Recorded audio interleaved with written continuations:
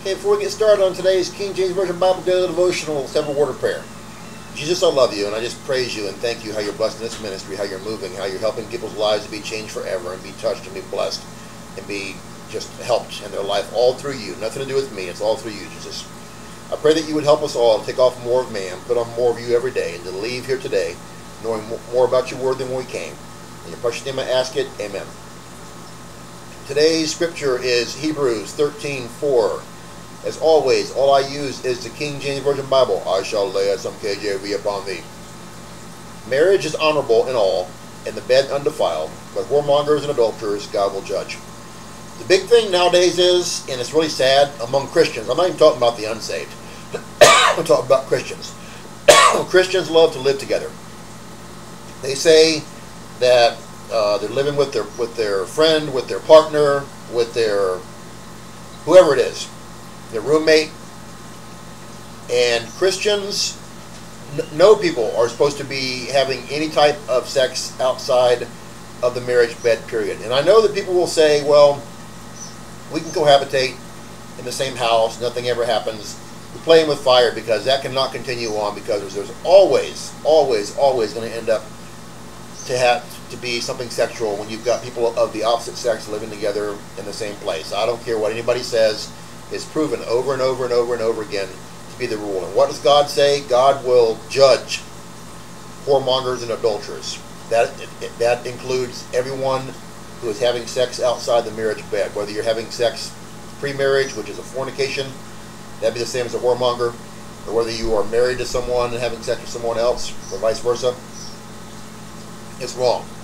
God made it where if you are going to be having sex, you need to be having sex with the opposite sex, not men with men, women with women, because those are sodomites, and God will judge you harshly as well.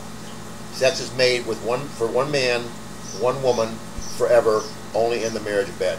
So if you are in a situation outside of that, and you expect to be raptured when the rapture happens soon, take a good hard look at your life and get this in order, because if you don't, you'll find yourself left behind. And worse than that, if you happen to die in the terrible aftermath of the rapture, then you'll find yourself waking up in hell, because you cannot go to heaven living in sexual sin.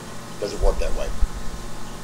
If anyone does not know Jesus Christ as Lord and Savior, or if you've been saved in the past and you believe in once saved, always saved, the lie that teaches that once you're saved, all you have to do is just keep living your life and Jesus will take care of all your sin, it's baloney. I've got at least 250 scriptures that I've gotten saved in a Word document with commentary as well, all from the KJV. And I'll share with you if you want me to. Message me. I've shared with hundreds. It's not my words, it's not your word, it's God's word. And God's word says at least 250 times, if you do not repent of your sins after you're saved, you will not step foot into heaven, period. That's it. So you can pray this prayer with me as well, to come back from your backslidden state before it's too late. So let's go ahead and have a word of prayer. Jesus, I believe you came to earth. I believe you died on the cross for my sins. I believe you rose again on the third day and went back to heaven. Please forgive me of my sins. Clean my heart white as snow. Come live in my heart. Make me a child of the King, a new creature in Christ. In your precious name I ask this. Amen. Get a King James Version Bible and read it daily. It'll feed your spirit and soul the way you feed your body with food and water. Pray to Jesus every day. He's your new best friend. He wants to talk with you daily. Make sure you find a Christian church and get water baptized, dunked under water. If you were sprinkle baptized in the past, it does not count. Pray to be filled with the Holy Spirit, sanctified. You do this by praying, reading the Bible, living for Jesus. Take your KJV Bible to church. When the preacher speaks, make sure what he says matches your Bible. If not, get up and walk out and find a new church. Lastly, very important, make sure you repent of every sin you do now. Ask Jesus to forgive you with an honest heart, and he will. Let's make sure we're getting out there, my friends, and just working for Jesus. We got to do it. We got to be out there night and day and just pounding home the message to those who are lost, those who are backslidden, that Jesus Christ saves, that he is the only one that saves, and he is there for us. And we just got to do it. Time is short. We got to stop being lazy. We got to put on the full armor of God morning, noon, and night to be able to fight the battles with Satan. Because Satan's going to attack us all the time if we're truly living for Jesus Christ, where the Bible says. Let's just be strong. Let's just be focused. to be true to God, true to Jesus. He did so much for us. Let's do all we can do, even though it's not much, to do His will. I love you guys. I pray for you every day.